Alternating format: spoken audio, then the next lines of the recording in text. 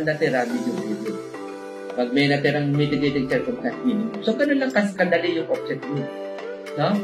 So, if there is a combination of aggravating and mitigating circumstance, i-offset mo muna. Pag may natirang aggravating, maximum period. Pag wala natirang medium period, pag may natirang mitigating circumstance, minimum period. So, gano'n lang kasimple. So, okay na tayo sa general rule, ha? No? Sa general rule, dalawa yung consider natin. Multiple aggravating circumstance, isa lang epekto, maximum period. Offset rule, i-offset mo muna. Tingnan mo kung ano yung remaining modifying circumstance. So, okay na tayo dyan. So, dito tayo sa exception. So, there are 4 exceptions. No? Number 1, exception.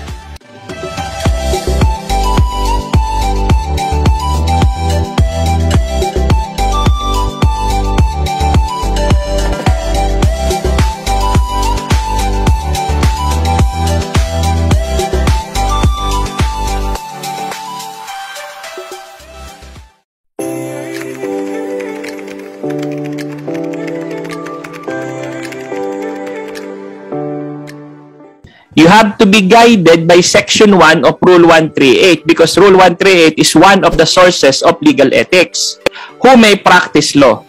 Ang sinasabi dyan ay any person heretofore duly admitted as a member of the bar or hereafter admitted as such in accordance with the provisions of this rule and who is in good and regular standing is entitled to practice law.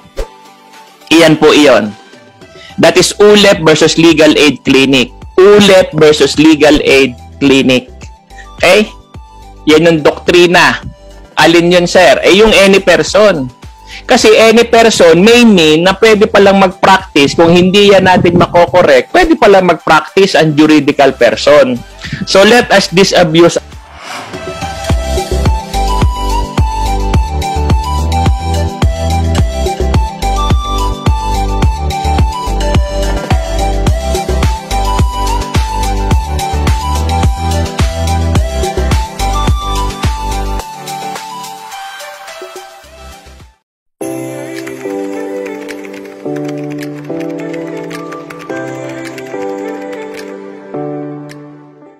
The shares of XYZ, the 40% shares of XYZ, likewise owned by the same foreign corporation owned by foreigners that directly owns 40% of ABC Corporation. So to repeat, let's say the foreigners, right?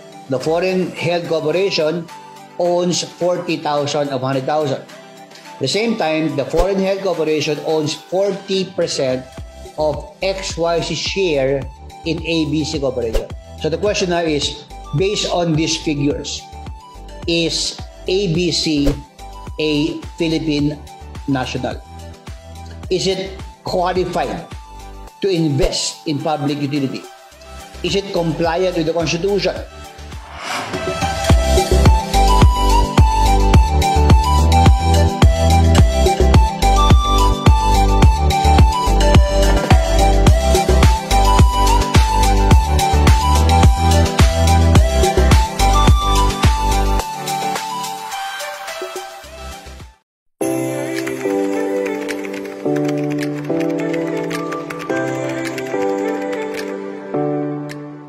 So, of course, my friends, you have, of course, a reply.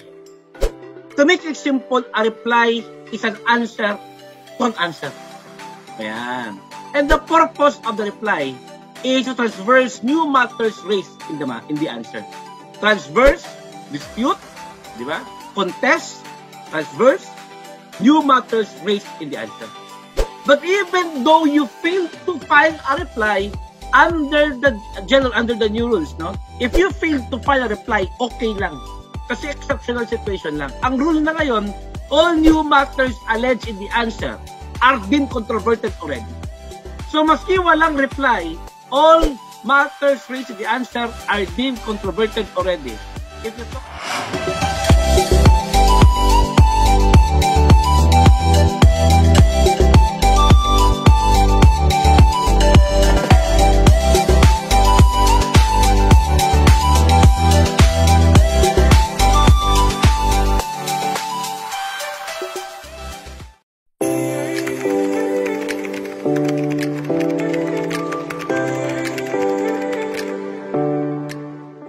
in relation to days in payment, the answer is yes, because the debtor would offer another thing.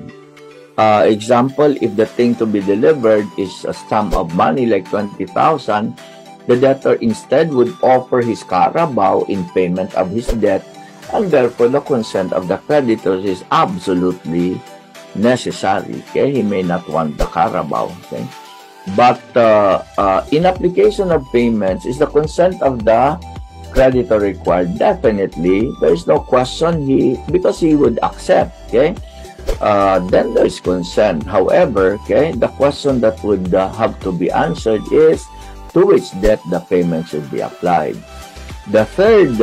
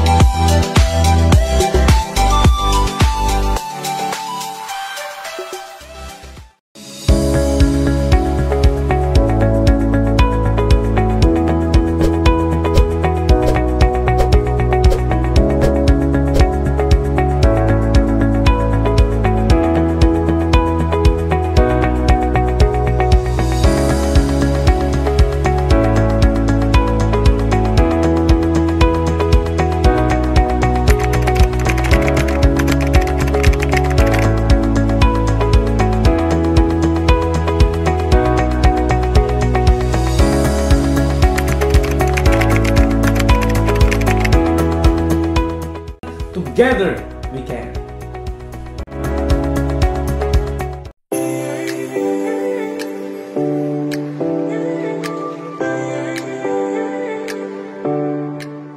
Walang natira video period. Pag may natirang mitigating circumstance minimum. So, ganun lang kadali yung offset rule. No? So, if there is a combination of aggravating and mitigating circumstance, i-offset mo muna. Pag may natirang aggravating, maximum period. Pag wala natira, medium period. Pag may natirang mitigating circumstance, minimum period. So, ganun lang kasimple. So, okay na tayo sa general rule, ha? No? Sa general rule, dalawa yung consider natin. Multiple aggravating circumstance, isa lang epekto, maximum period. Offset rule, i-offset mo muna. Tingnan mo kung ano yung remaining modifying circumstance. So, okay na tayo dyan. So, dito tayo sa exception. So, there are 4 exceptions. No? Number 1, section.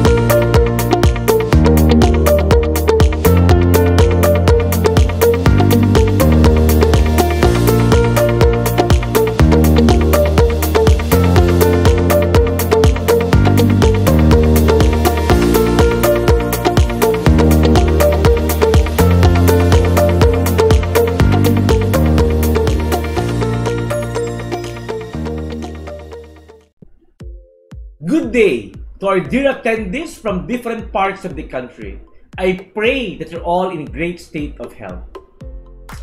This free webinar is streaming live via the VLC Law Center's YouTube channel and Facebook page. If you can hear my voice clearly, please type in the comment section hashtag VLC.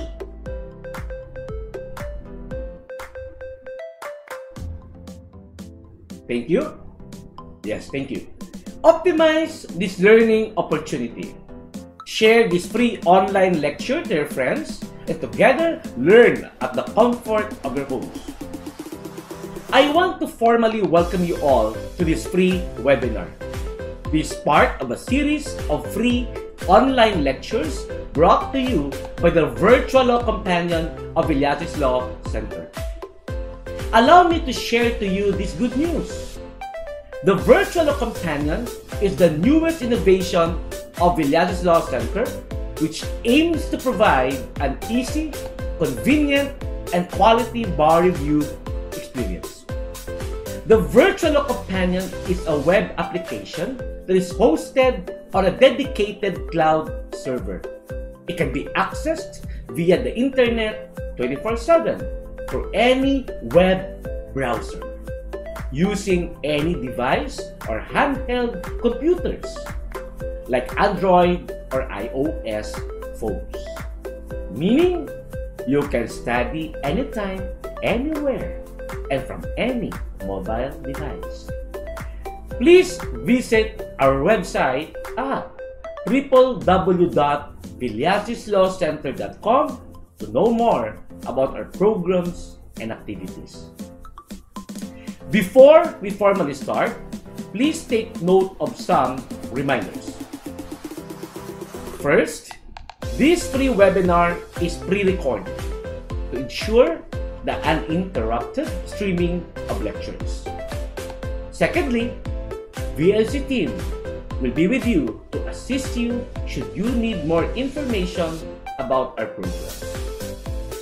Please visit and subscribe to our YouTube channel and Facebook page. Without further ado, please give your virtual claps and welcome our lecturer today. Again, this free webinar is brought to you by our Virtual Law Companion. Maraming salamat po. Together, we can make things happen. Together, we can.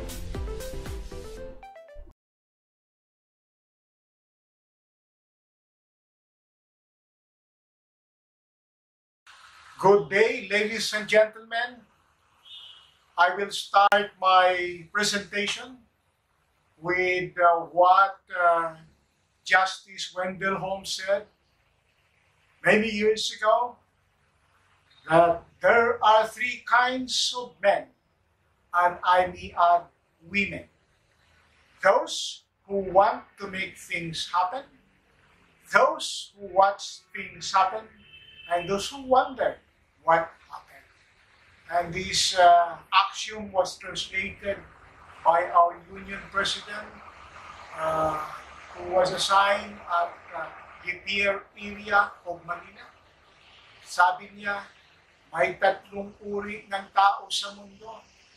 Yung taong gusto ng pagbabago at panghawakan ang pagbabagong ito. Yung pangalawang uri ng mga tao, yung mga taong nakatingin lamang sa mga pagbabago. At yung pangatlong uri ng mga tao, yung mga taong natulala sa mga pagbabago. I understand that you belong to the first group of people. That is the reason why you wanted to become lawyers.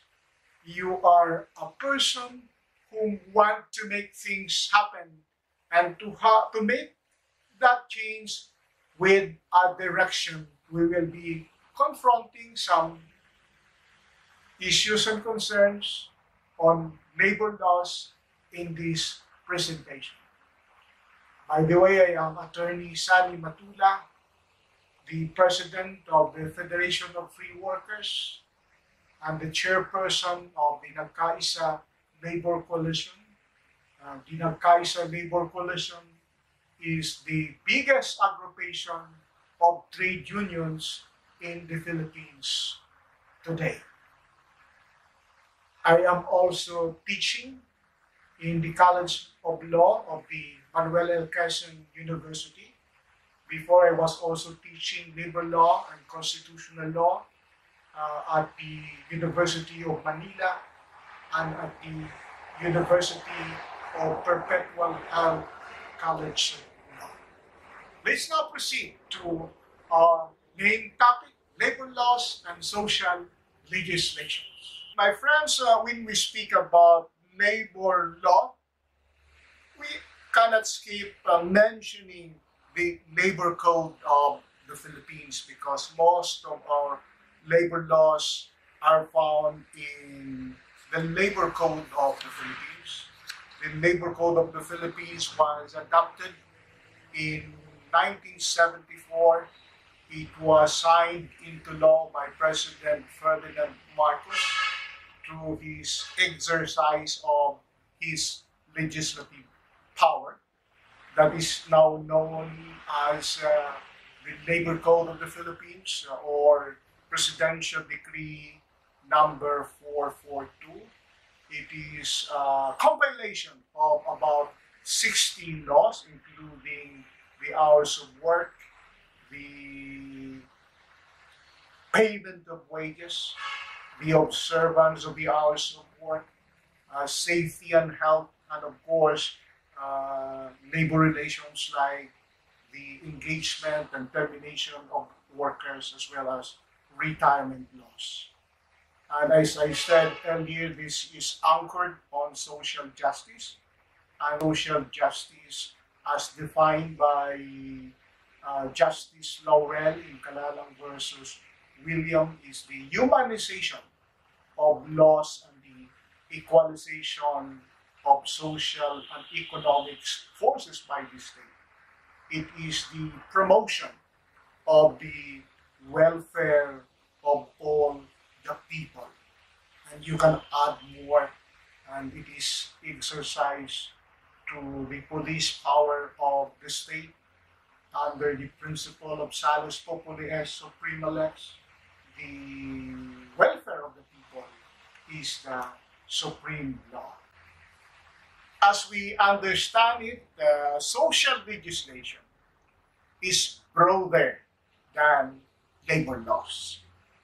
But both are categories of laws which are intended to protect or to promote the welfare of society or segment of that society in the furtherance of social justice. And social legislation includes labor law, agrarian reform law, social security law, and other welfare legislation.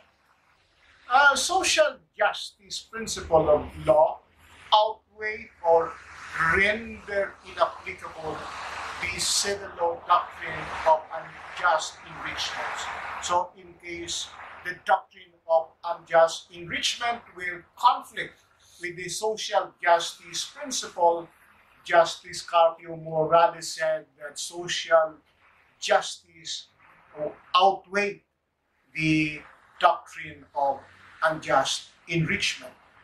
And so in the case of Garcia and Dumago versus the Philippine Airlines, the reinstatement wages of the workers was given under the principle of social justice, despite the fact that the decision of the illegality of dismissal was reversed later on. So social justice is heavier than the doctrine of unjust enrichment. And so that if there is a conflict, unjust enrichment doctrine shall yield to the principle of social justice. Labor laws can be classified into labor standards and labor relations. Labor standards is understood as the minimum, standards of the terms and conditions of work that employees are entitled to as a matter of right. And the employers are obliged to give the same to their workers. And we can identify some of the minimum standards that the workers are entitled to. We can speak about minimum wages.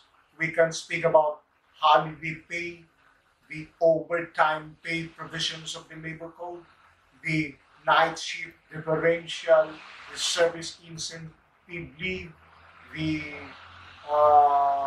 maternity benefit, the paternity leave, what else? The parental, the solo parent leave or benefits. We can speak about the 13th month pay. What else? You can speak about separation pay in case the worker is separated from work due to some authorized causes. So those are considered as minimum standards under the labor code.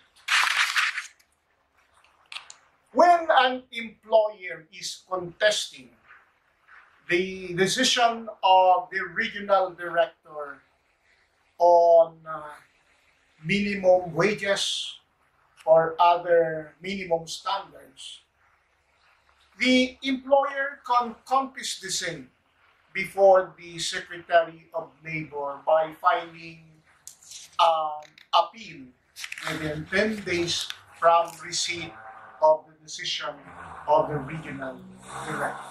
Of course, he should include a ban to guarantee the payment of the amount awarded by the regional director, and the failure to appeal within the 10-day period will make the decision of the regional director final and executory. This is in the case of Secretary of Labor versus Chemicals. In labor standards, the burden of proof is on the part of the employer that he or she complied with labor standards. The worker need not litigate to get what is legally or what legally belongs to him, or the whole enforcement machinery of the Department of Labor and Employment exists to ensure the expeditious delivery to the worker free of charge. And now let's go to labor relations. Labor relations can be defined as those part of labor laws that define the status, the rights and duties, as well as the institutional mechanism that govern the interaction between the employer and the employees, or between the employer and employees representatives. And when you look at the labor code, chapter or book 1 to book 4 can be considered as labor standards or provisions of law, and book 5 to 7 can be considered as labor relations law. Because of this international labor organization high-level tripartite mission, the bar examination might have some question on what is the International Labor Organization and how shall our courts or quasi-judicial bodies in the Philippines will treat these international labor conventions like ILO Convention 87 on freedom of association and ILO Convention 98 on collective bargaining negotiation. What will be our answer? First, the International Labor Organization is the only tripartite United Nations agency which aims to set labor standards, develop policies, and devise programs promoting decent work for all women and men. The main objectives of the ILO are to promote rights at work, encourage decent employment opportunities, enhance social protection, and strengthen dialogue on work-related issues. The ILO brings together government, employers, and workers' representation of 187 member states. It was established by the League of Nations in 1919 or more than 100 years ago. So it is a tripartite body of the United Nations. In fact, the International Labor Organization is the only tripartite agency of the United Nations. All other agencies of the UN, they are composed of government only. But the ILO is composed of workers' representatives, employers' representatives, and government representatives. What is the ratio of representation? If there are two government representatives, there is one representative from the employer and one representative from the workers. Absence of any representative of these three social partners, the other partners cannot vote in the proceedings of the international labor organizations. Now, let's go to the second one. How shall ILO conventions be treated? ILO conventions like ILO Convention 87, the right to self-organization, and ILO Convention 98 on the right to collective bargaining negotiation, they shall be treated with a force and effect of a domestic law. In the case of the Heritage Manila Hotel versus the National Union of Hotel and Restaurant and Allied Industries Workers, which was decided on January 12, 2011, the Supreme Court said that ILO Convention number 87 is treated with high respect, and it was an ILO Convention 87 is considered as a binding law under this jurisdiction.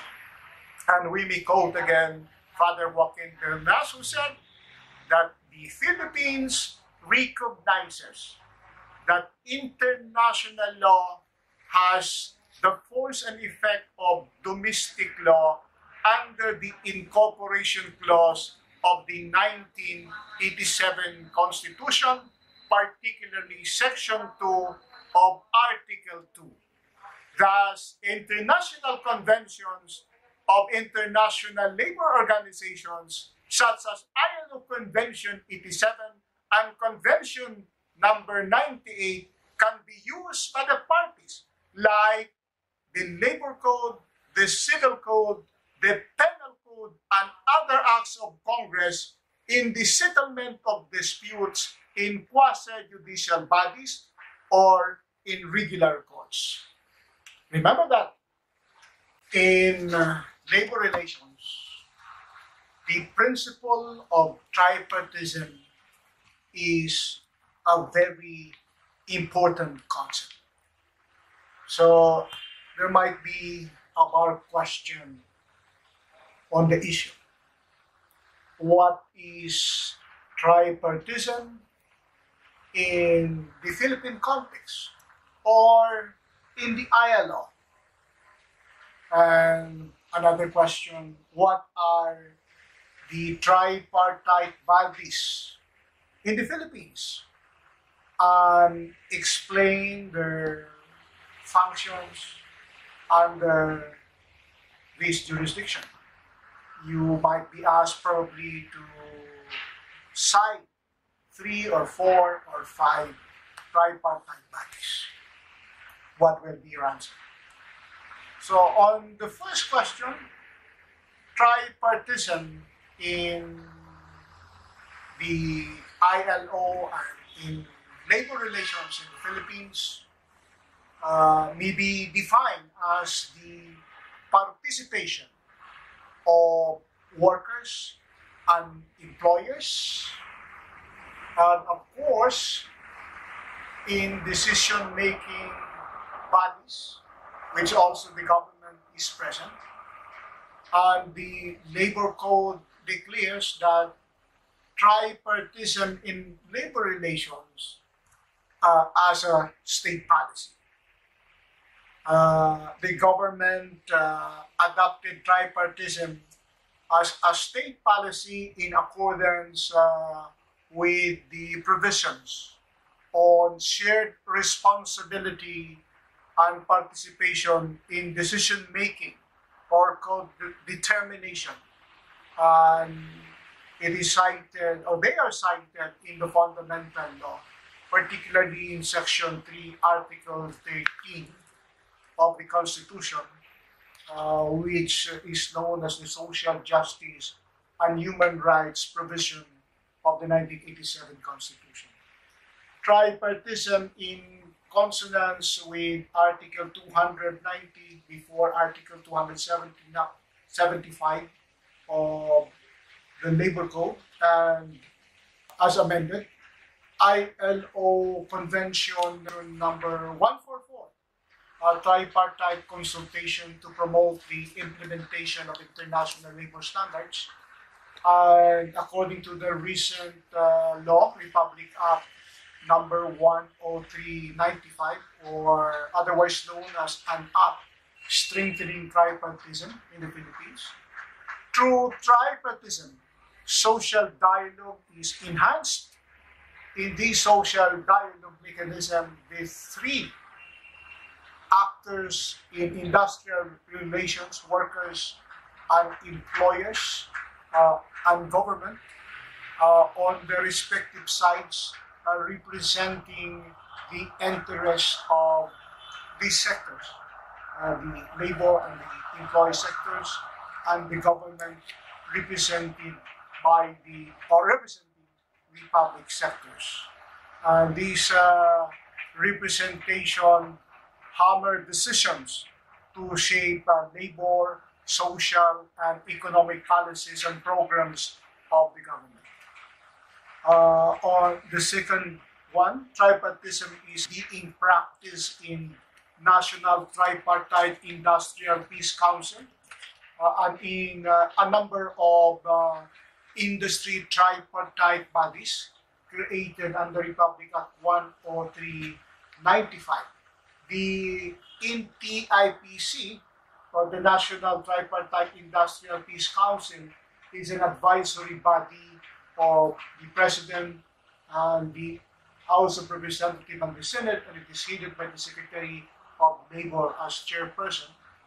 The Tripartite Industry Peace Council, as the highest main tripartite consultative and advisory mechanism of the government, it functioned primarily as a forum for tripartite advisement and consultation among organized workers and employers and government in the formulation and implementation of labor and employment policies. Also, TIPC is responsible for processing major issuances affecting labor, employment, and other related concerns, as well as it can be considered as a clearinghouse for recommendation and ratification or denunciation of international labor organization conventions. The existing industrial sectoral tripartite council, you have the automotive assembly industry tripartite council for the automotive industry. You have the banking industry tripartite council for the banking industry. You have the construction industry tripartite council for the construction industry. You have the clothing and textile industry tripartite council for garments and textile. And there's another one, hotel and restaurant tripartite consultative body for services and restaurant and hotel. You have the sugar tripartite council. So there are a lot of them at present. Likewise, there are tripartite bodies which are not only consultative but with authority to hear and decide cases and promulgate decisions and resolutions. You can adopt also rules and regulation with force and effect like that of our laws. And their decisions and orders, they are obligatory. Unlike a judicial body, we can exercise such a function. And we can identify the following government bodies as tripartite in composition with quasi-judicial power. We have the 8 tripartite divisions of the National Labor Relations Commission. So there are 8 divisions in the NLRC. Each division is composed of workers, employers, and government representatives. And the chairperson of each division is that government or public sector representative. We have also the Social Security Commission, the commission in charge for the governance of the social security system, and it also adjudicates dispute involving coverage and claims on social security. We have the Secretary of Finance as the chairperson, the Secretary of Labor and Employment, and the President of and CEO of the Social Security System as ex officio members. So there are 3 from government, and the law also provides that there shall be 3 representatives from the workers group, at least 1 is a woman, and 3 representatives from the employers group, at least 1 is a woman. And another tripartite body, we have the Employees Compensation Commission. This commission is in charge for work-related claims and benefits, composed also of the Secretary of Labor as the chairpersons. There are representatives from the workers and the employers and the public sector. And another tripartite body, we have the National Wages and Productivity Commission, or the NWPC, in charge for policy direction of the Regional Tripartite Wages and Productivity Board, or RTWPB, and in charge on wages and productivity. And the Regional Tripartite Wages and Productivity Board is composed of the Regional Director of the Department of Labor as chairperson. You have the Regional Director of the DTI and the Regional Director of the NEDA as members, and 2 representatives from the workers group and 2 representatives from the employers group. So social partner, workers, employers, and government in these tripartite bodies.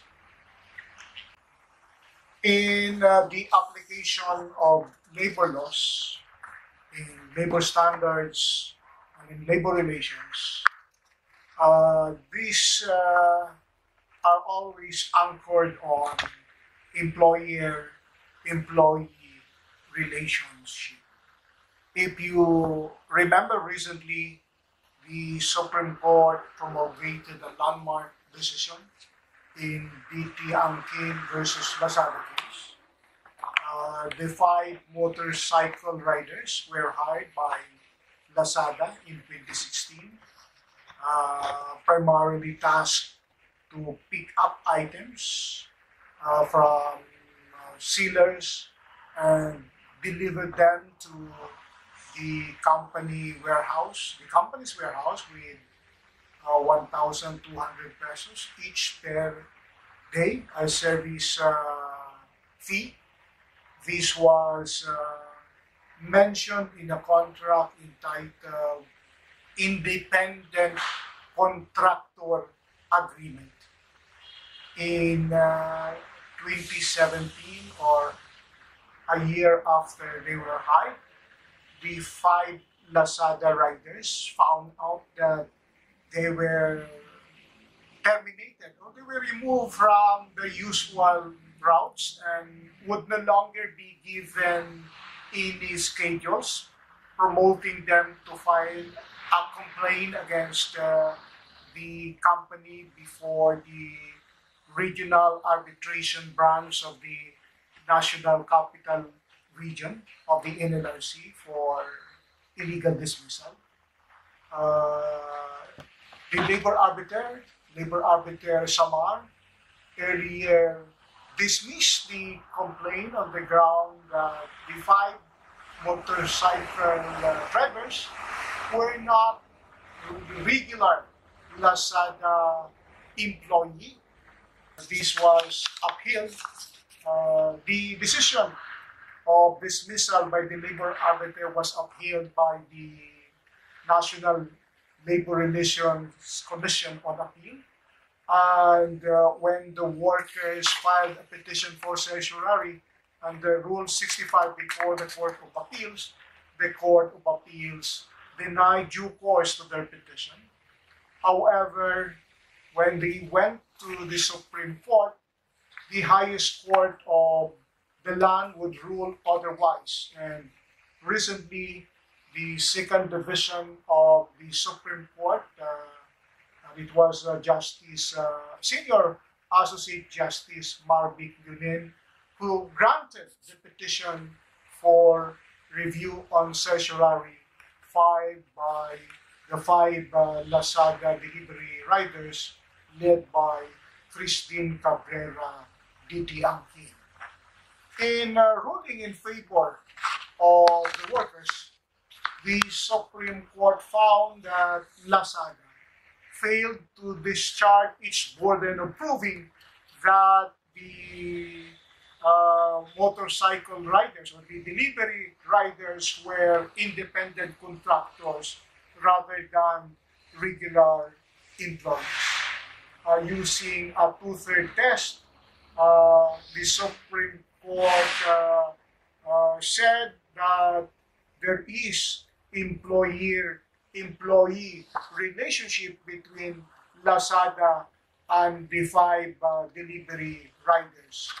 And the Supreme Court used the 4-fold test and the economic dependence test.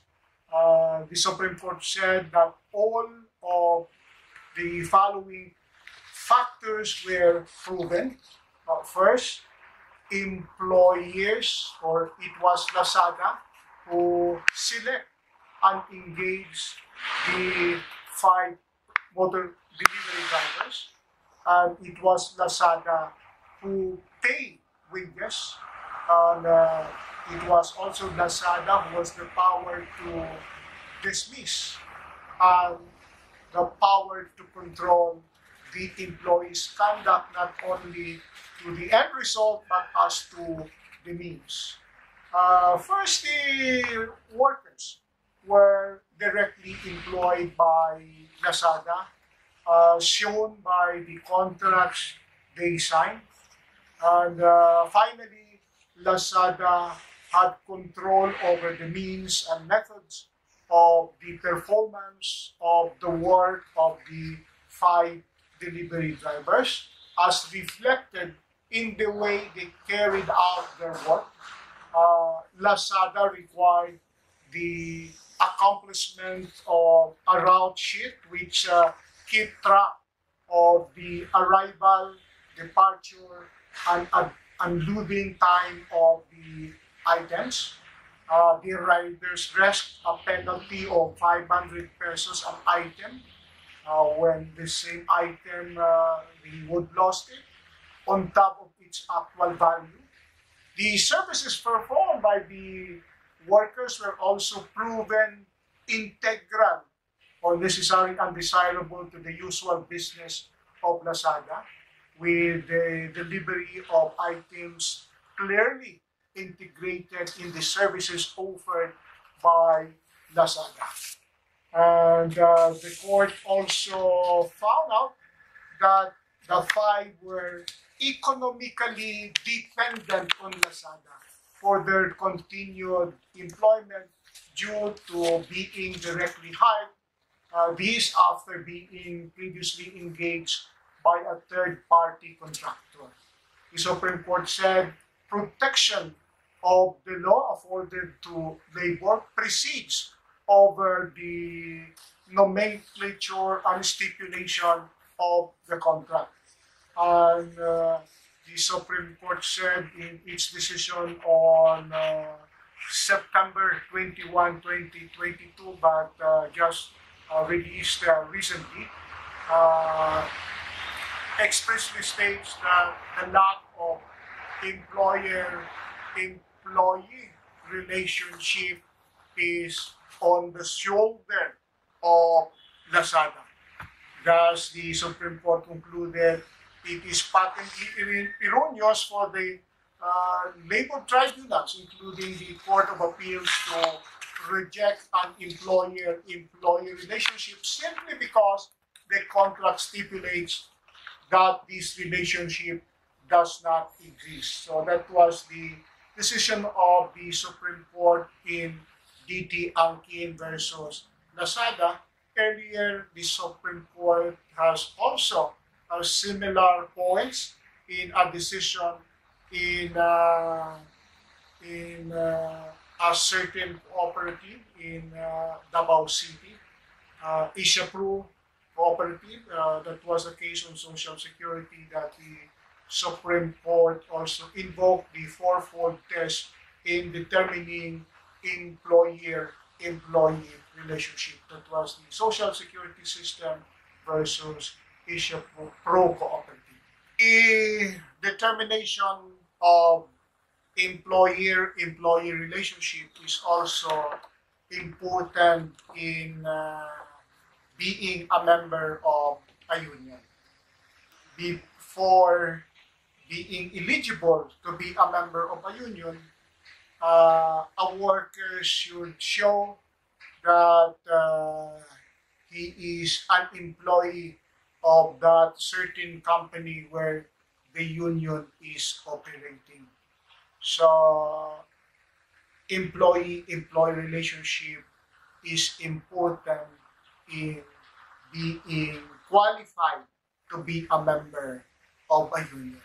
But the qualification of being a member of the union, even on the first day, one can be eligible of membership to a union. So, meaning if you are employed on the first day, even you are a probationary, a contractual or casual employees, you are eligible to be a member of a union. Let's go to another problem that might come up in the bar examination.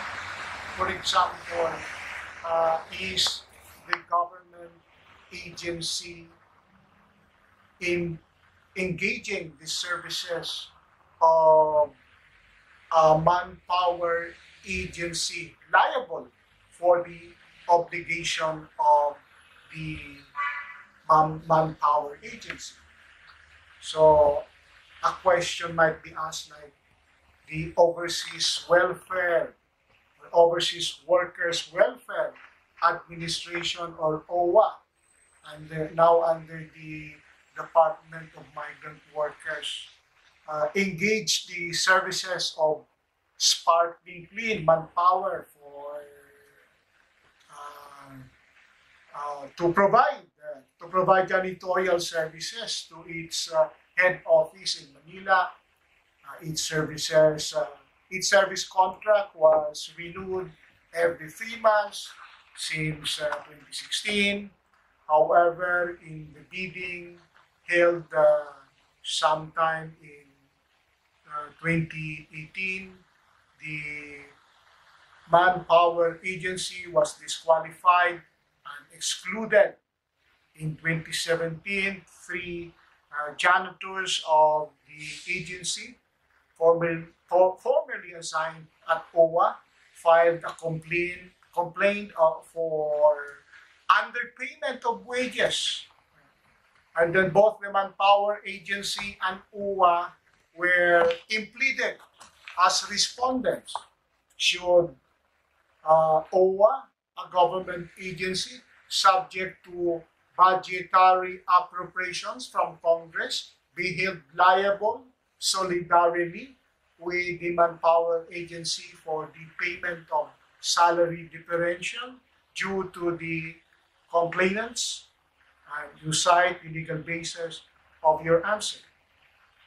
The suggested answer may be OWA may be held solidarily liable with Sparkling Clean Manpower Services Incorporated under Article 109 of the Labor Code as amended, and I quote, every employee or indirect employee shall be held responsible with his contractor or subcontractor for any violation of any provisions of the code.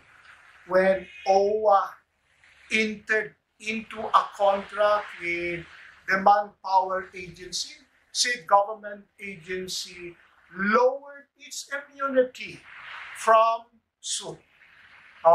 If OWA can be sued and directed to pay salary differentials to workers without budgetary appropriation, OWA can get the funds from the bond posted under Article 108 of the Labor Code. This statutory scheme of the Labor Code is designed to give the workers ample protection consonant with labor and social justice provisions of the 1987 Constitution.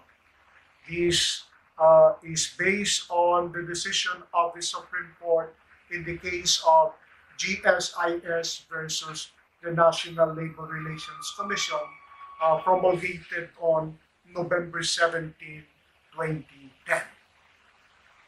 So now you pass the 2023 bar examinations and you are hired by a multinational pharmaceutical company as its legal counsel.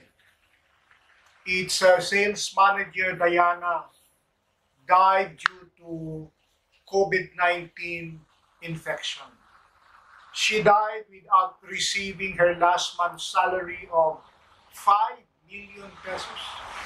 Her husband, Carlo, and daughter, Irene, are the only heirs of Diana.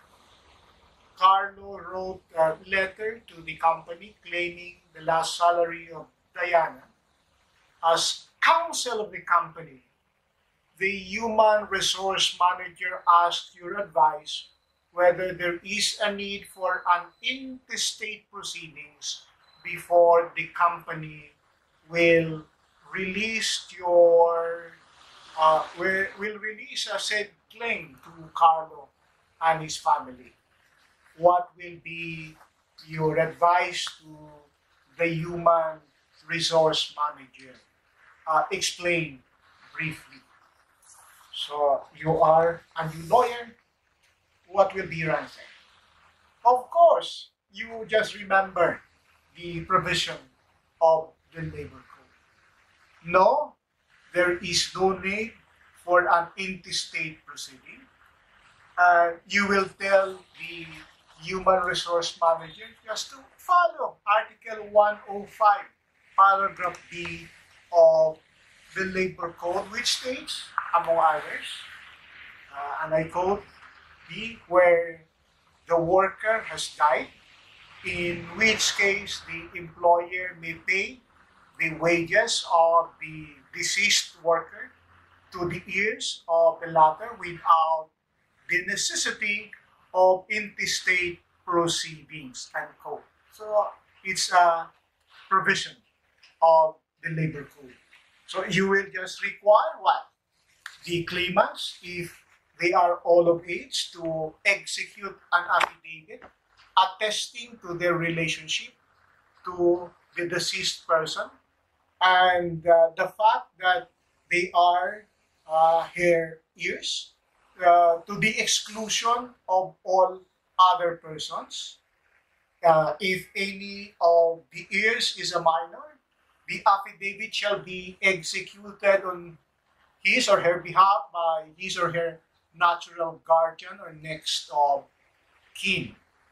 The affidavit shall be presented to the employer, who shall make payment through the Secretary of Labor and Employment or his or her representative.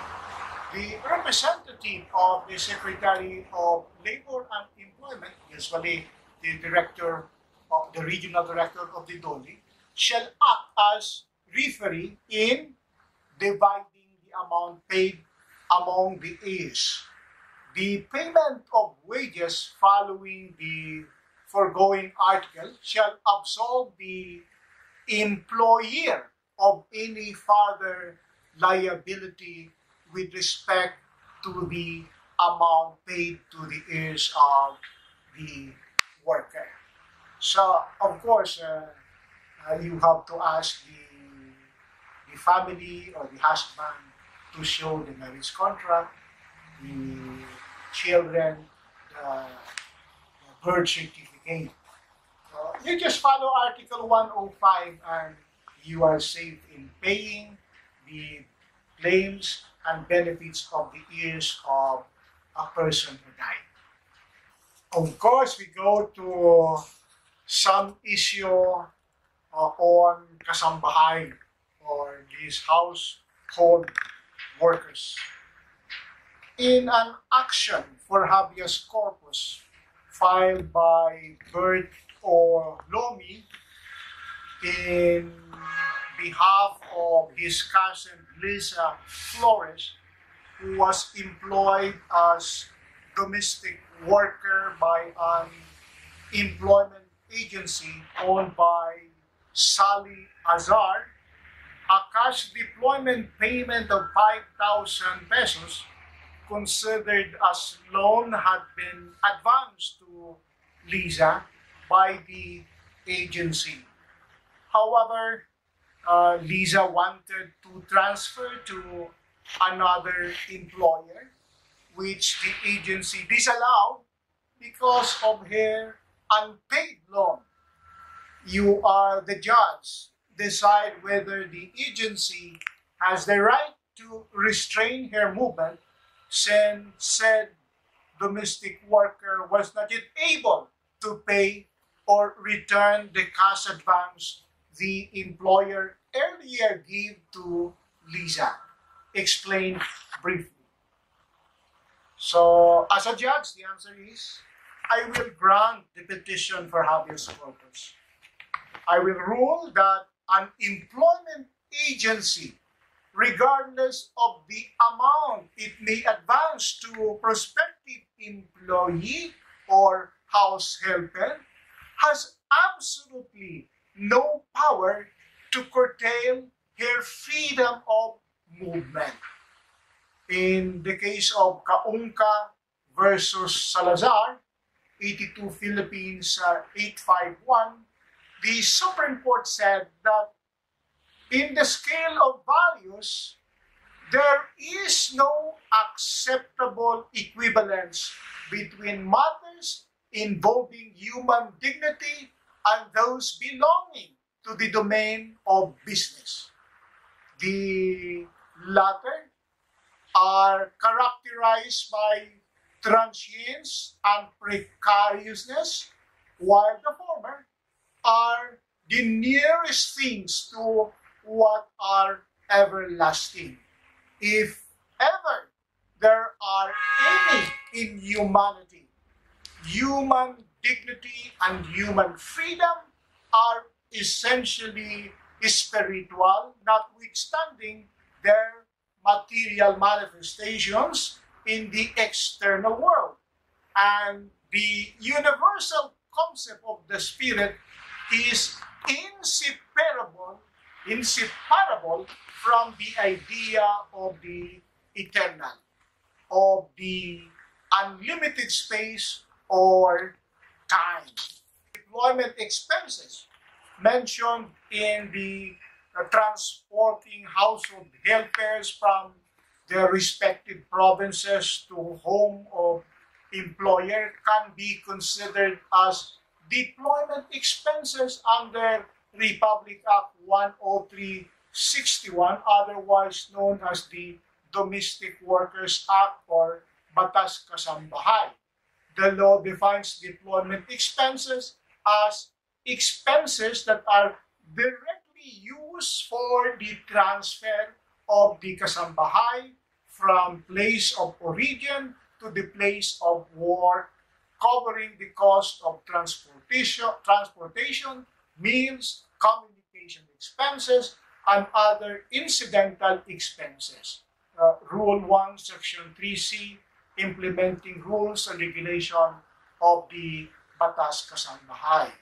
Considering this provision of the law and the rules, the expenses incurred for the hiring of kasambahay that includes expenses for their transportation, food, and other related expenses fall under the above-mentioned definition of deployment expenses. And with regard to the charging of deployment expenses of a kasambahay, the law is clear.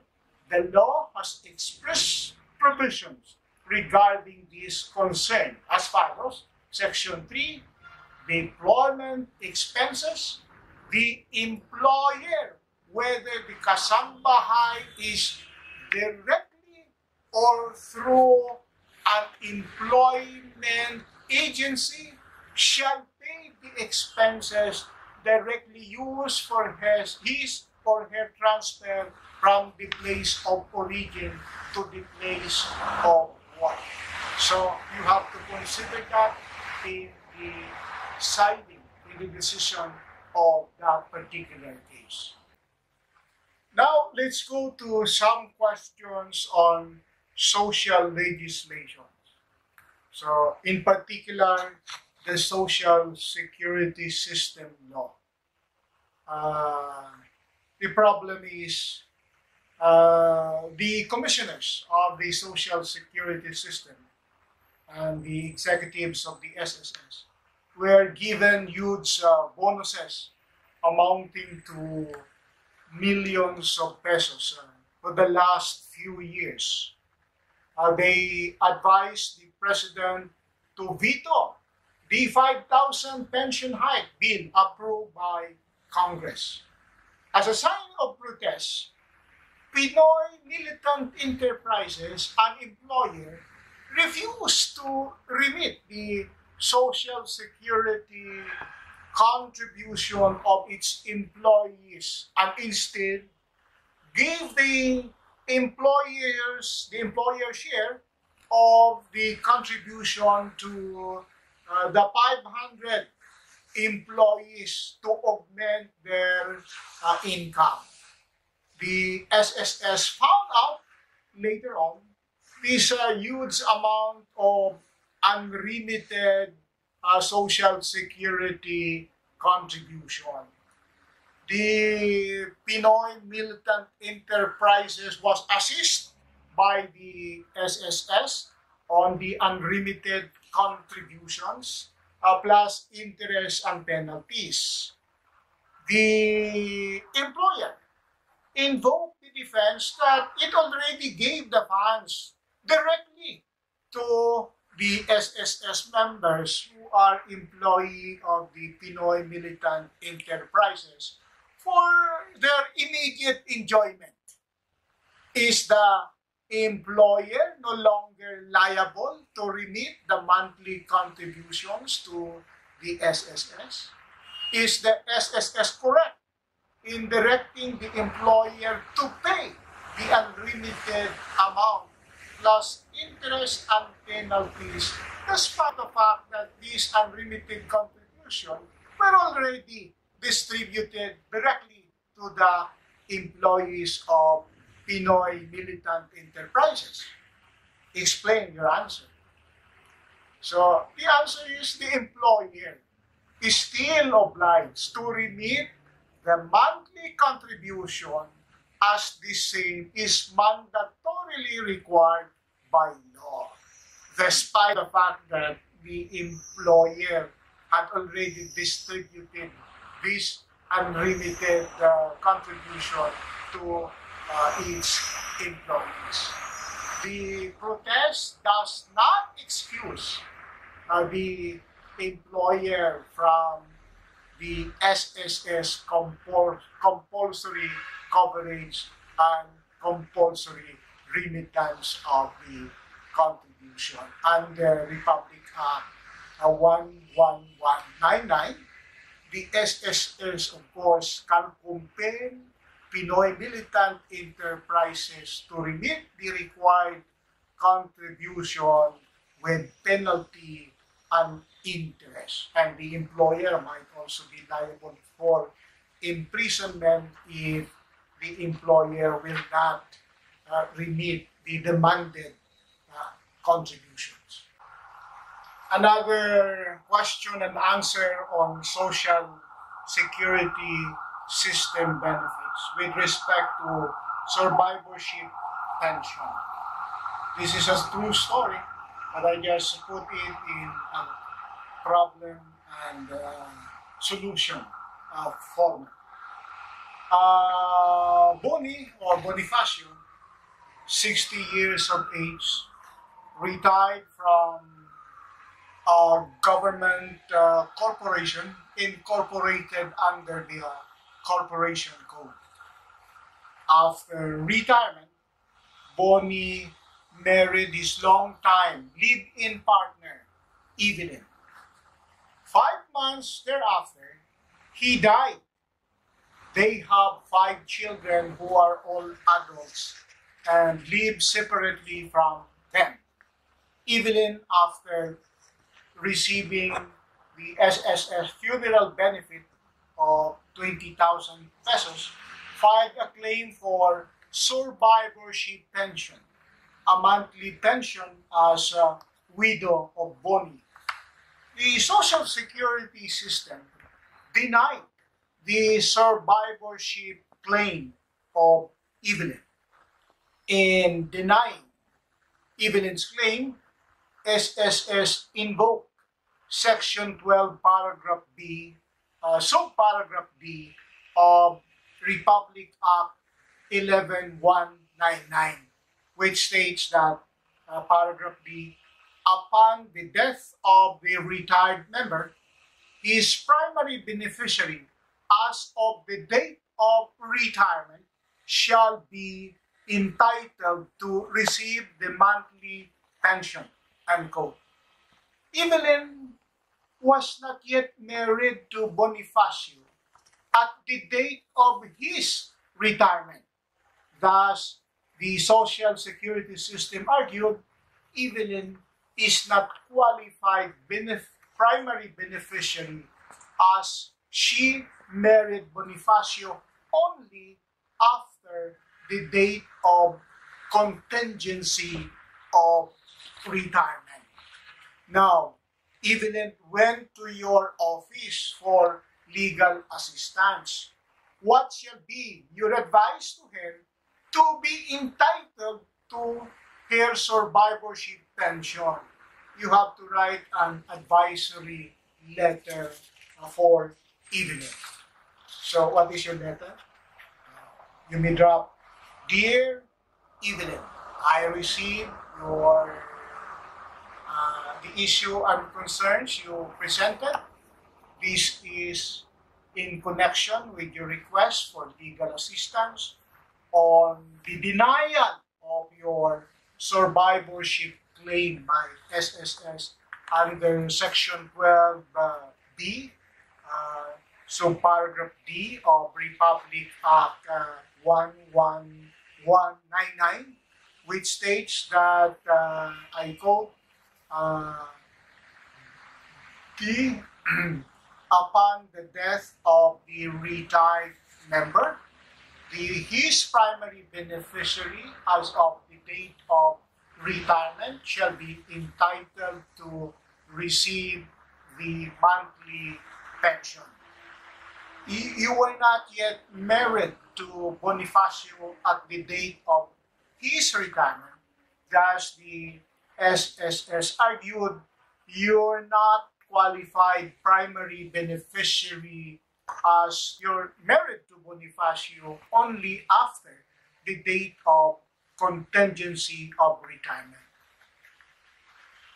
Please be informed that the Supreme Court had already declared the above quoted provision of the SS law as unconstitutional in the case of the Kaiko versus the SSS on November 30, 2007.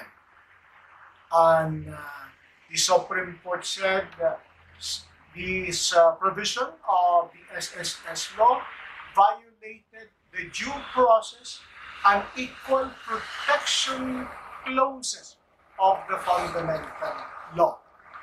You were deprived of your vested right to succeed to the social insurance of your husband by virtue only of having married to him after retirement.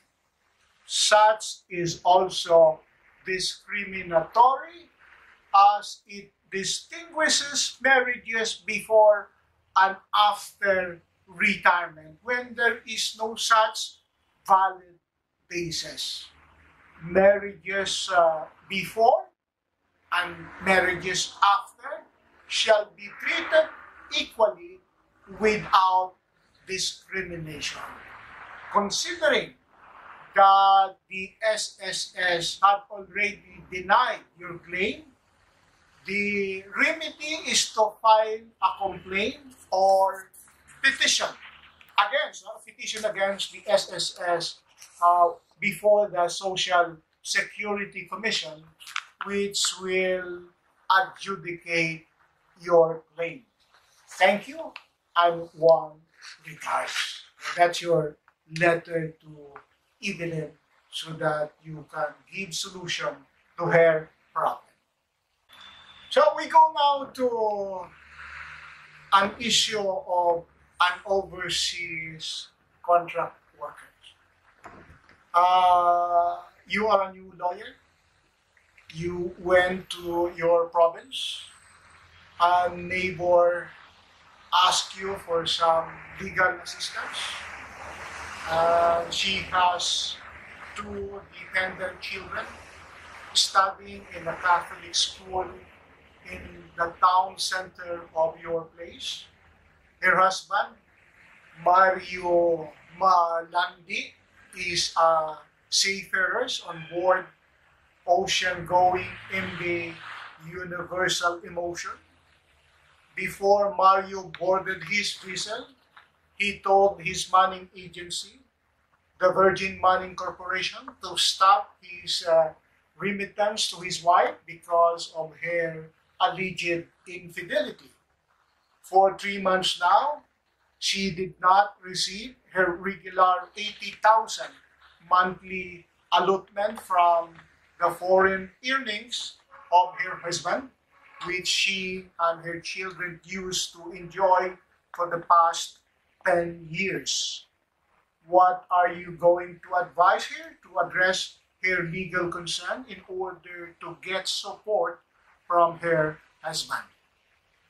The proposed answer is that I will tell her to send a demand letter to the Virgin Money Agency and another one to her husband, asking them the remittance of the allotment for her and her children's support. Under Article 22 of the Labor Code, it shall be mandatory for all Filipino workers abroad to remit a portion of their foreign exchange earnings to their families, dependents, and or beneficiaries in the Philippines in accordance with rules and regulations prescribed by the Secretary of Labor and Employment. The failure to remit of foreign earnings or foreign exchange earnings on the part of the agency is a prohibited act, and it can be considered as a ground for cancellation of its license or authority under Article 34 of the Labor Code. On the part of the husband or the officers of the agency may be also liable for violation of Republic Act 9262, otherwise known as the Anti-Violence Act Against Women and Children. The non-remittance under this act may be considered as economic violence against women and children. Remember that. This another question on overseas Filipino workers and the protection of our workers outside the country under Article 21 of the Labor Code.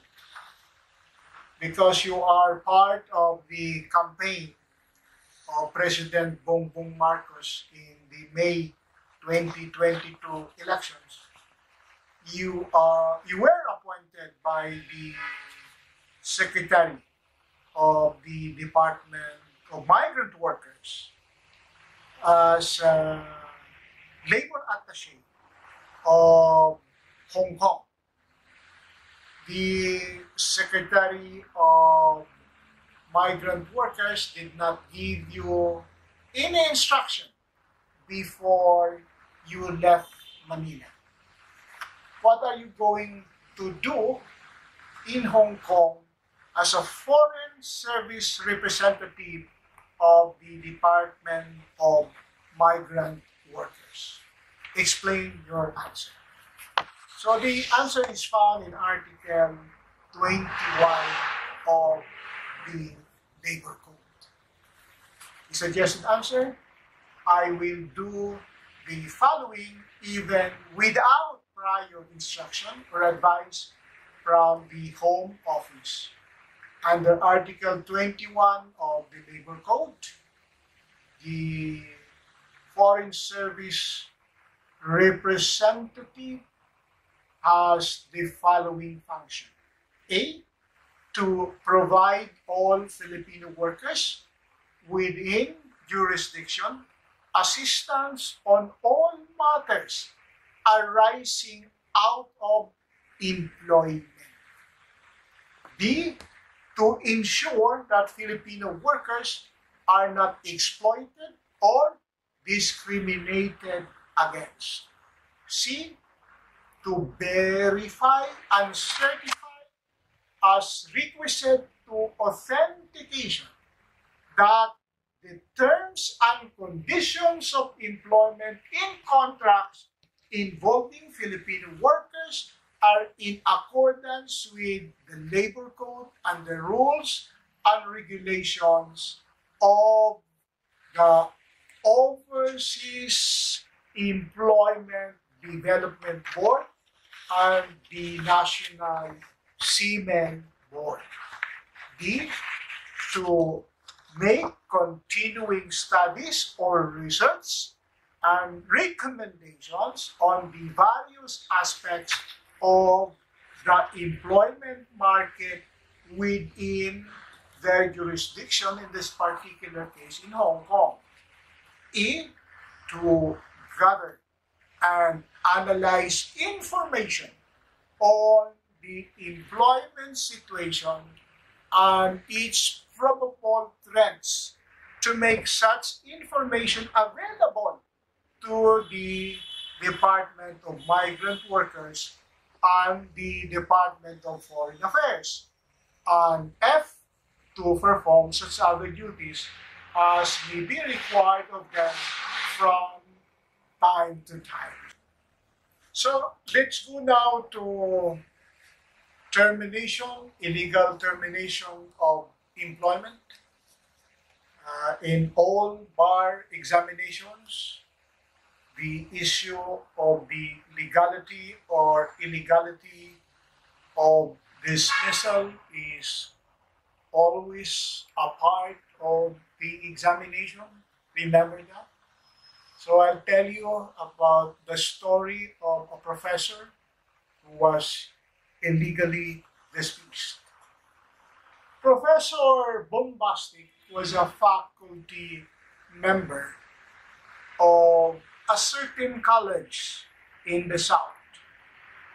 On July 21, 2007, while Mrs. Uncle was numbering the lockers in accordance with the policy implemented by Dr. John, who was then in a conversation with Professor Bombastic, Bombastic asked Uncle as to what he was doing. Mrs. Uncle later then replied that she was reassigning the lockers of the faculty members through drawing of lots. Dr. John then commented that para naman tayong bata niyan, to which Professor Bombastic chimed in a loud voice, oo nga naman, para tayong mga grade 1 niyan. Anong kabubuhan ng grade 1 yan? Dr. Tililing confronted Bombastic on his remark that resulted into a heated conversation. Professor Bombastic walked out while Dr. Tililing was still talking to him. An administrative investigation followed, and the committee found Professor Bombastic guilty of serious misconduct for having uttered derogatory remarks to his superior. Instead of dismissing Professor Bombastic, the committee take into consideration that was Professor Bombastic's first offense and stressed on the reformative and redemptive nature of the case. Professor Bombastic was only meted with penalty of suspension without pay for a period of 2 months, and he was directed to submit a written public apology to Dr. Tililing, his superior. In a letter dated July 29, 2007, Professor Bombastic sought reconsideration of his suspension. He explained that a written public apology was also inappropriate at that time in view of the pendency of a criminal complaint for grave oral defamation filed by Dr. Tiniling. Professor Bombastic requested, or Professor Bombastic's request for reconsideration was denied, which prompted Professor Bombastic to file a complaint for illegal suspension and Unfair Labor Practice Act before the Regional Arbitration Branch of the NLRC. During the pendency of the case before the NLRC, the committee again demanded from Professor Bombastic his written public apology, which Bombastic refused to issue. Hence, he was dismissed from employment for insubordination. Now, decide on Professor Bombastic's dismissal from employment. What is the ruling? So if you will be asked, Professor Bombastic's dismissal from employment is unlawful and illegal. In the case of Joel Montaliana versus La Consolacion College, which was decided on December 8, 2014, the Supreme Court reversed the decision of the Court of Appeals and reinstated the decision rendered by the National Labor Relations Commission, affirming the decision of the labor arbiter which found Montaliana's illegal dismissal.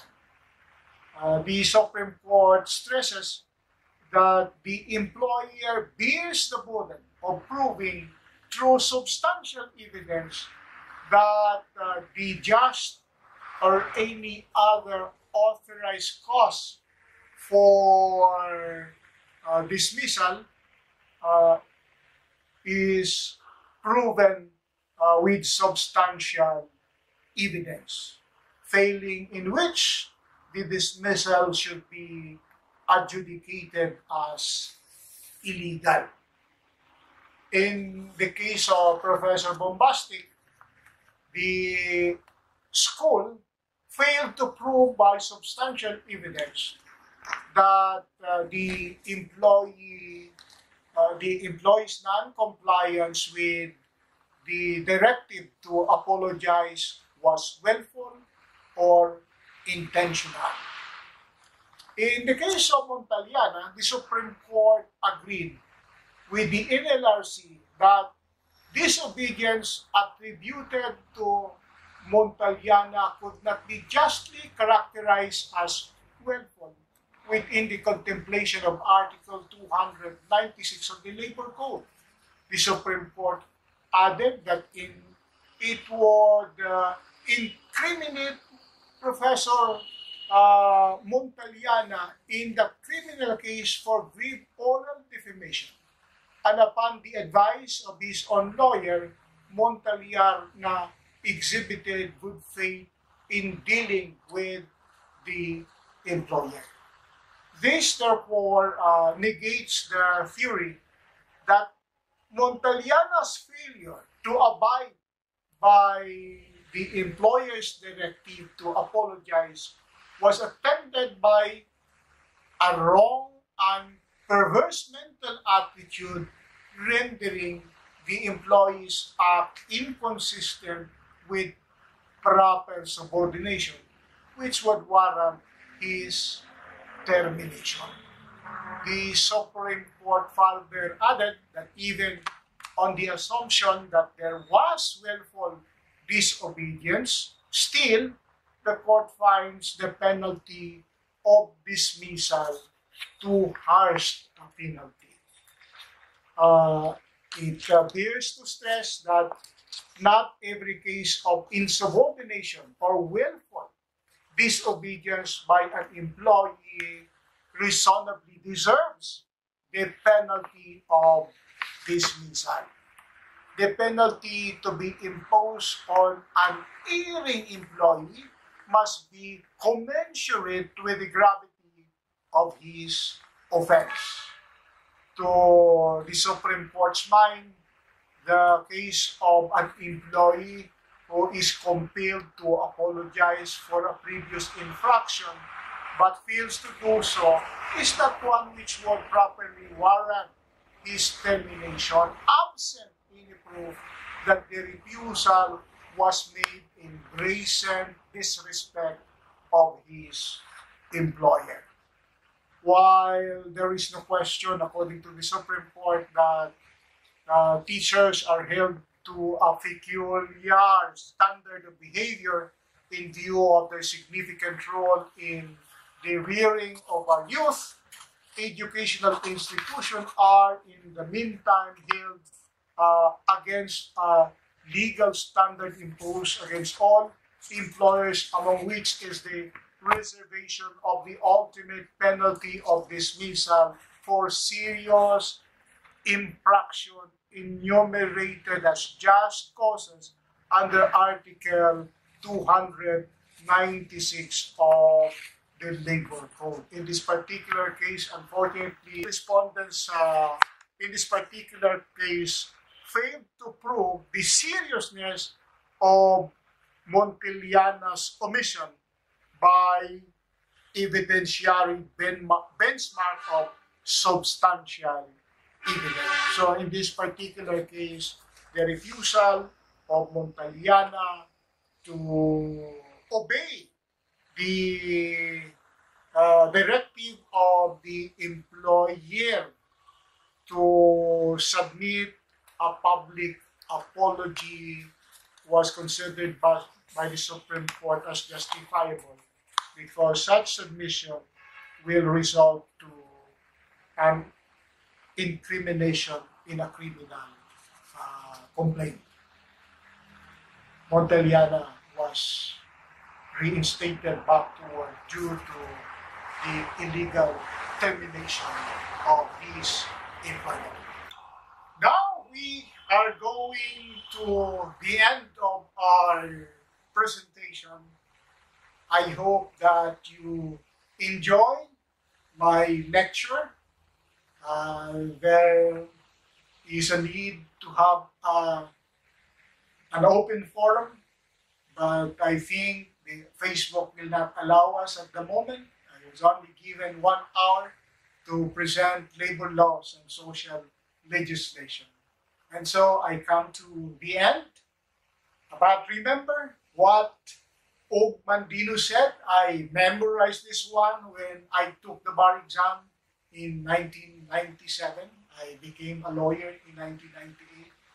Og Mandino said, if your determination to succeed is strong enough, failure will not overcome you. Thank you. Enjoy. Good luck. Mabuhay po kayo.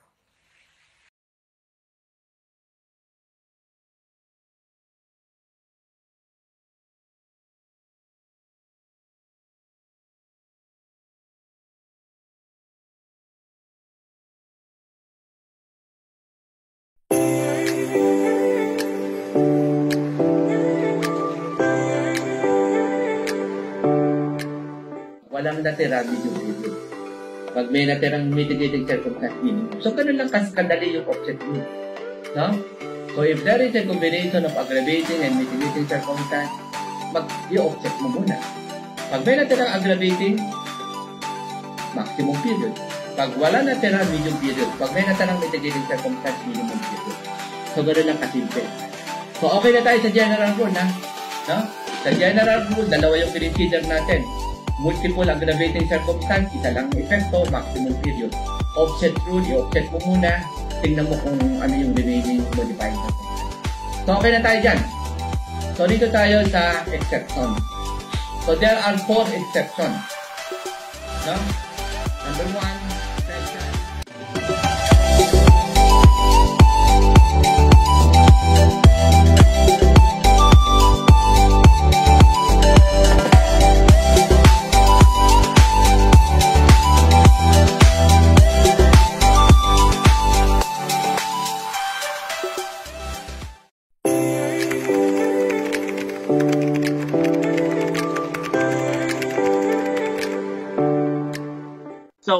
of course, my friends, you have, of course, a reply. To make it simple, a reply is an answer to an answer. Ayan. And the purpose of the reply is to transverse new matters raised in the answer. Transverse, dispute, di ba?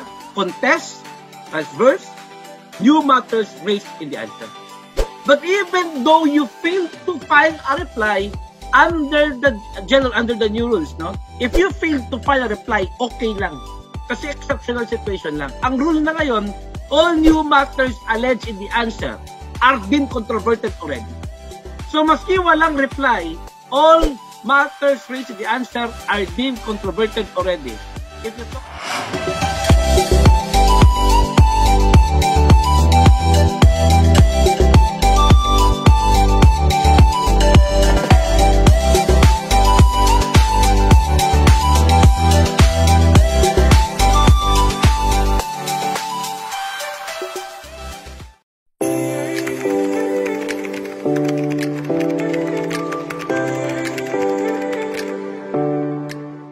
In relation to dation in payment, the answer is yes, because the debtor would offer another thing.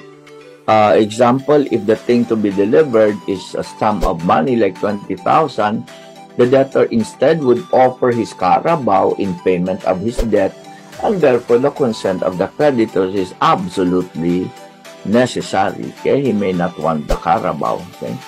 But in application of payments, is the consent of the creditor required? Definitely, there is no question because he would accept. Okay, then there is consent. However, okay, the question that would have to be answered is to which debt the payment should be applied.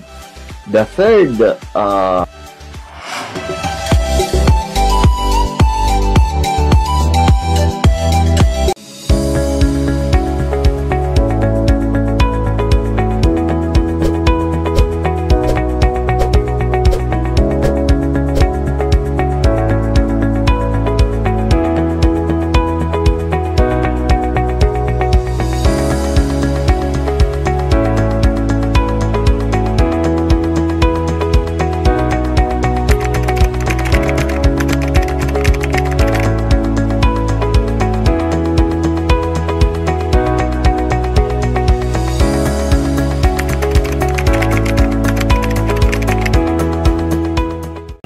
Together, we can.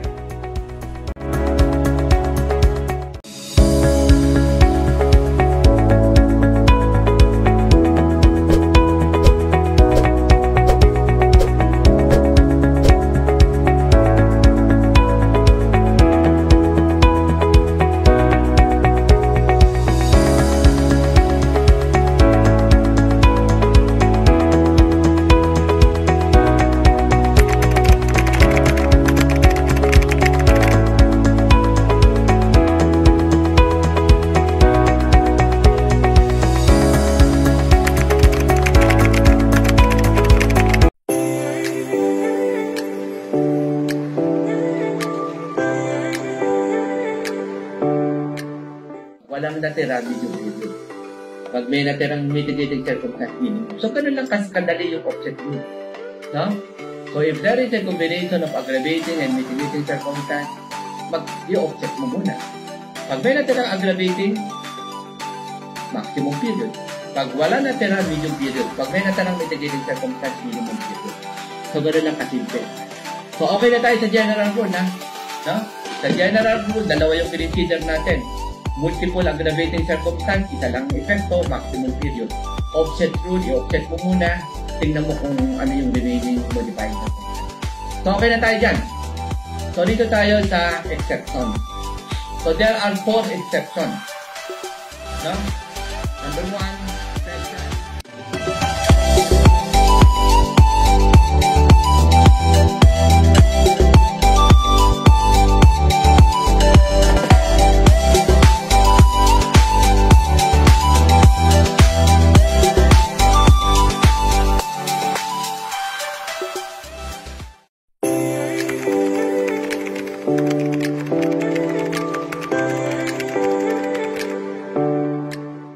So, of course, my friends, you have, of course, a reply.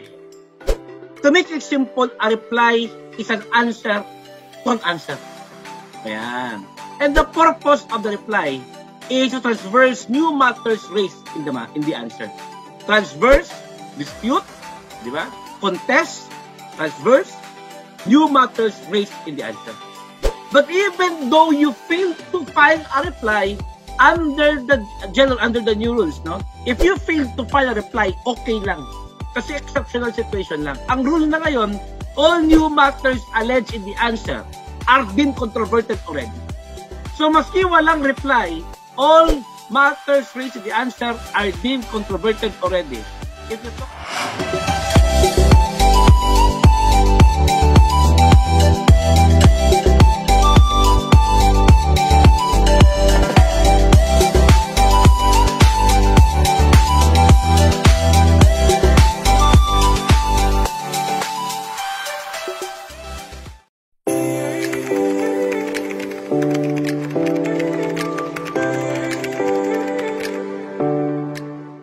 In relation to dation in payment, the answer is yes, because the debtor would offer another thing. Example, if the thing to be delivered is a sum of money like 20,000, the debtor instead would offer his carabao in payment of his debt, and therefore the consent of the creditors is absolutely necessary. Okay, he may not want the carabao. Okay. But in application of payments, is the consent of the creditor required? Definitely, there is no question because he would accept. Okay, then there is consent. However, okay, the question that would have to be answered is to which debt the payment should be applied. The third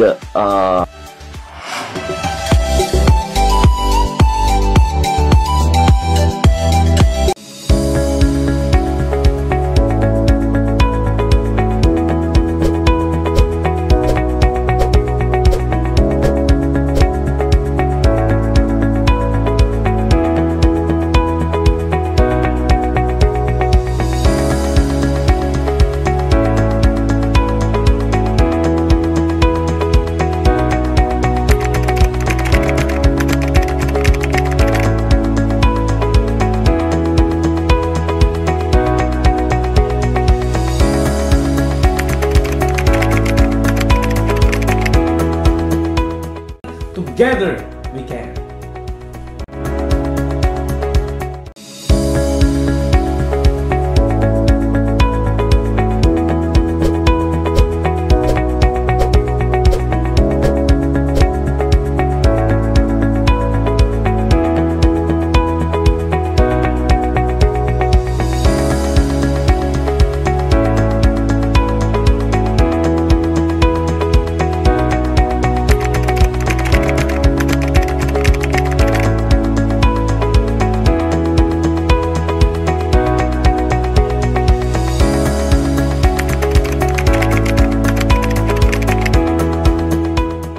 Together we can.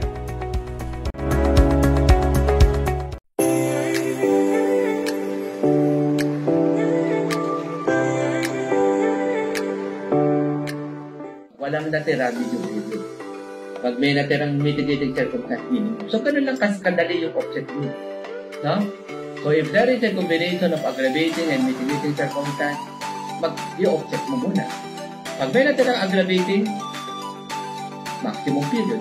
Pag wala natira, medium period. Pag may natirang mitigating circumstance, minimum period. So, ganun lang kasimple. So, okay na tayo sa general rule, ha? No? Sa general rule, dalawa yung consider natin. Multiple aggravating circumstance, isa lang epekto, maximum period. Offset rule, i-offset mo muna. Tingnan mo kung ano yung remaining modifying circumstance. So, okay na tayo dyan. So, dito tayo sa exception. So, there are 4 exceptions. No? Number 1, section.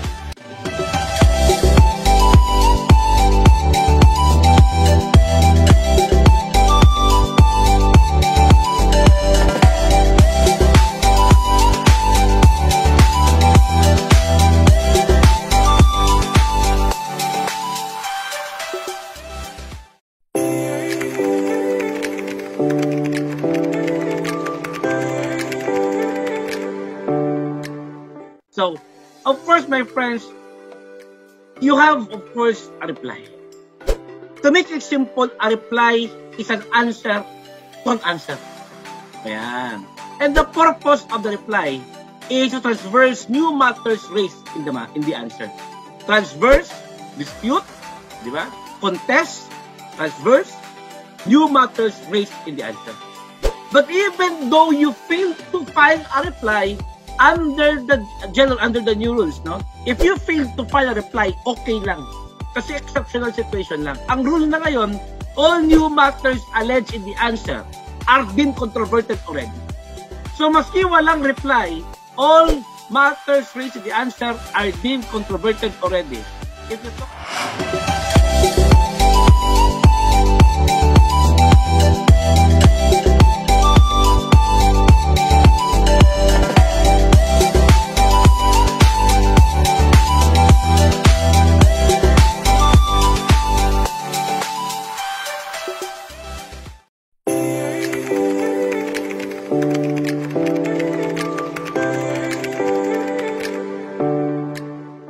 In relation to dation in payment, the answer is yes, because the debtor would offer another thing.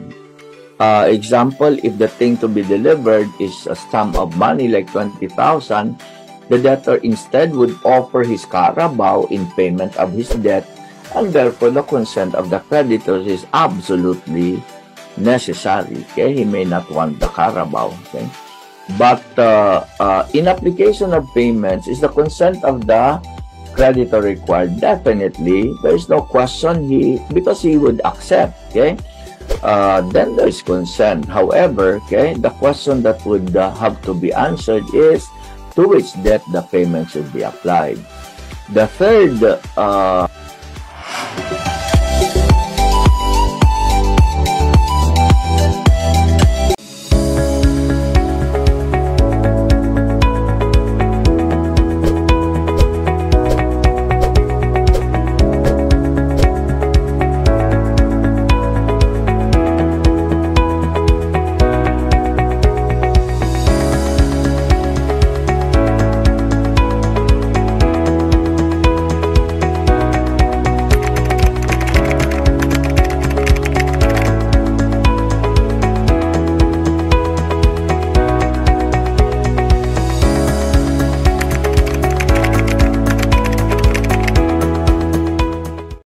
Together we can.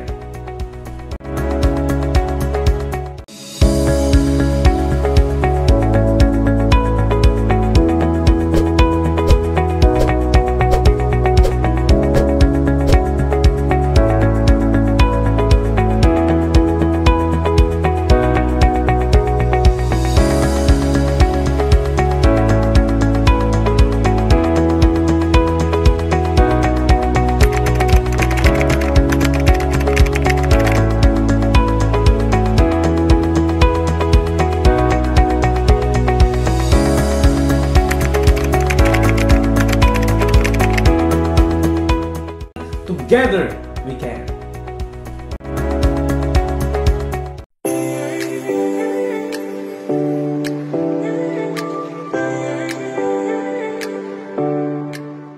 Walang natira medium period. Pag may natirang mitigating circumstance minimum. So, ganun lang kadali yung offset rule. No?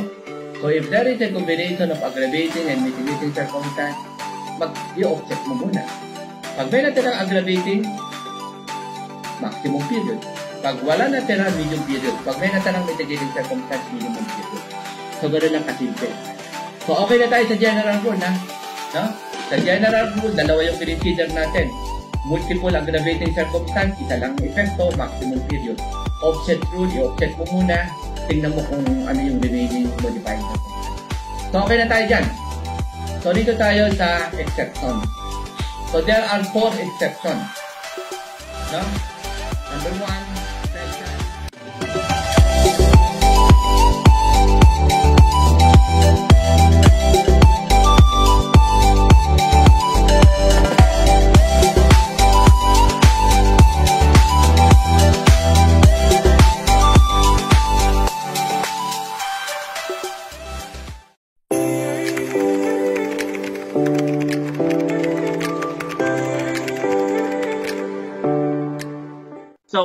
of course, my friends, you have, of course, a reply.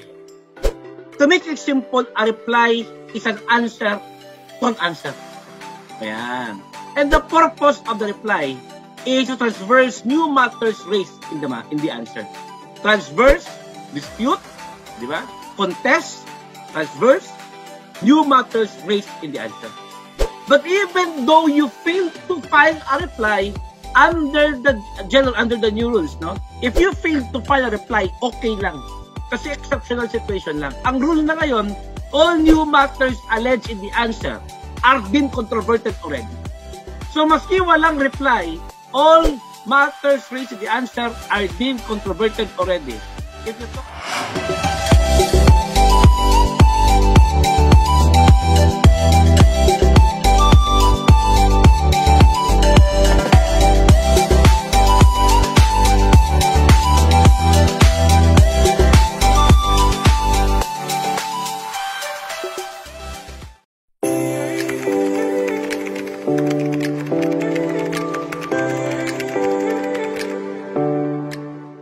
In relation to dation in payment, the answer is yes, because the debtor would offer another thing.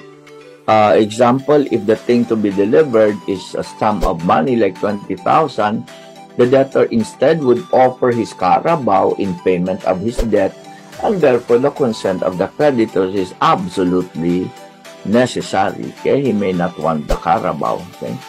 But in application of payments, is the consent of the creditor required? Definitely, there is no question because he would accept. Okay, then there is consent. However, okay, the question that would have to be answered is to which debt the payment should be applied. The third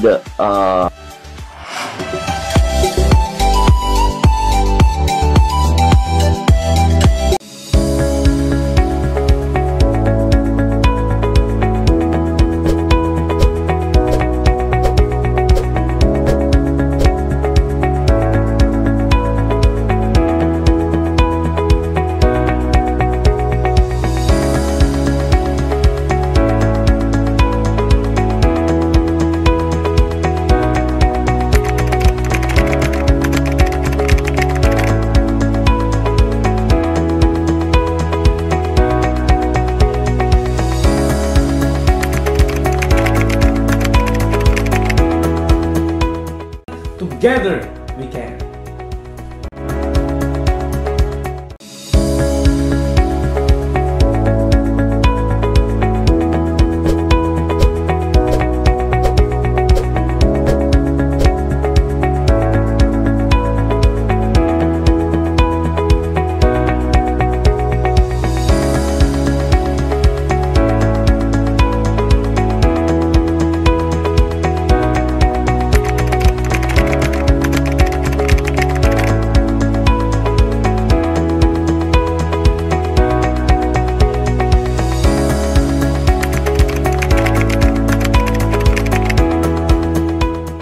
Together we can.